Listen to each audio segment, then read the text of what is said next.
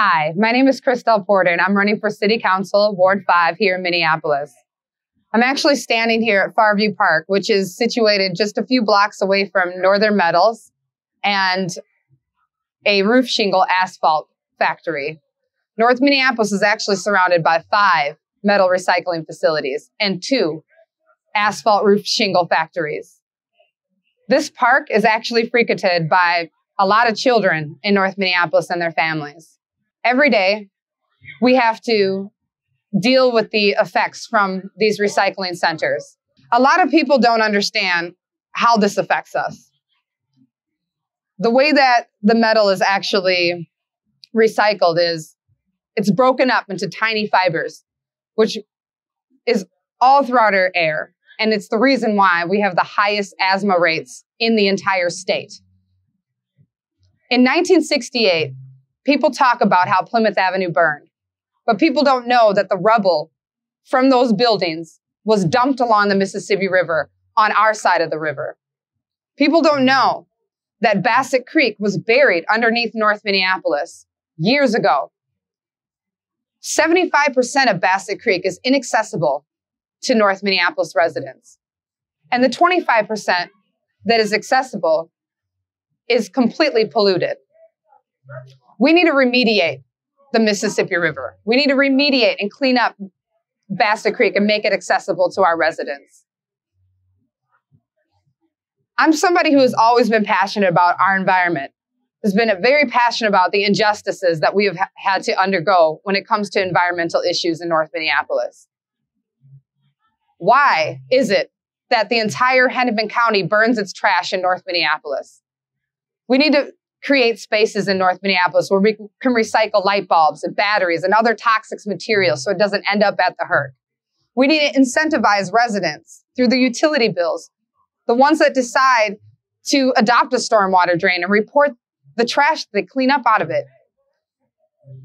We need to make sure that the new development that's coming through North Minneapolis is built sustainably, that we implement renewable energy and water-sensitive urban land design.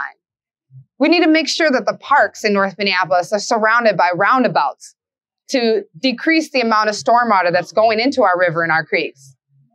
And we also need to make sure that every single sidewalk has boulevards. I promise that once I get elected onto City Council, that I'm going to make sure that these things happen.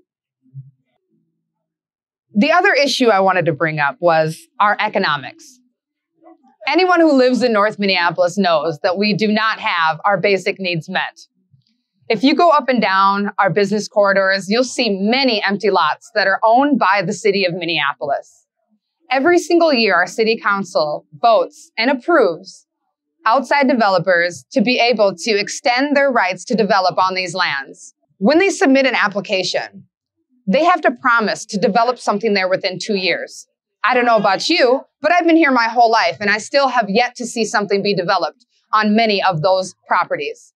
The problem with that is when our commercial properties have no businesses on them, we're missing out on a major tax base.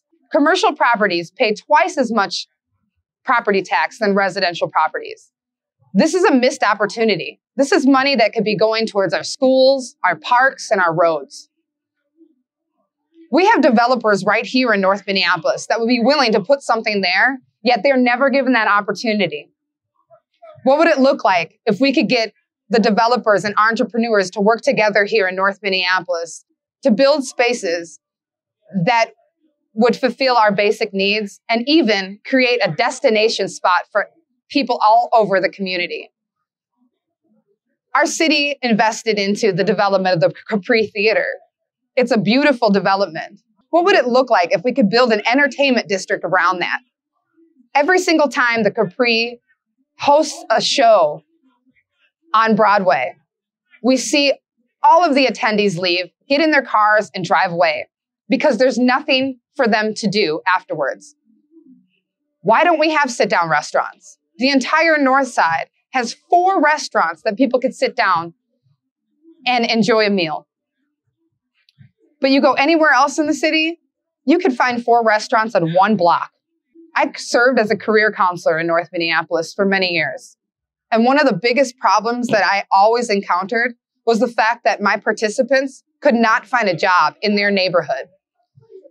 Many of them had to take 3 buses outside of the community just to find a job, leaving their kids alone for hours to be able to take a bus back home and get home late at night.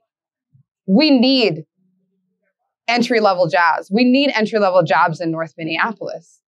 You've heard of the term, if you build it, they will come. That still holds true in North Minneapolis. The issue with North Minneapolis is, if you build something anywhere else in the city, people will come.